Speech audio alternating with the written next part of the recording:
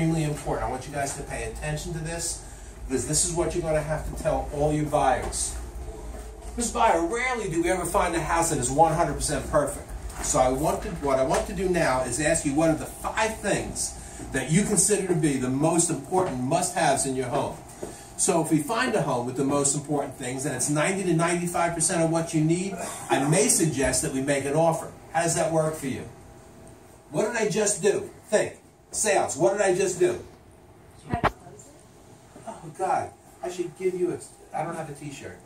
You're getting nothing. But if I had something, you'd have it. Yeah. What that is, that's a minor close.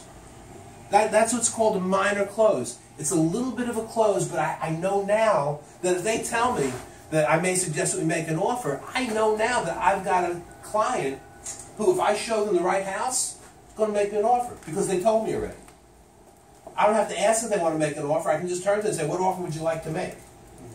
Right? Because she's already told me if we find it. So tell me, what are the top 5? No.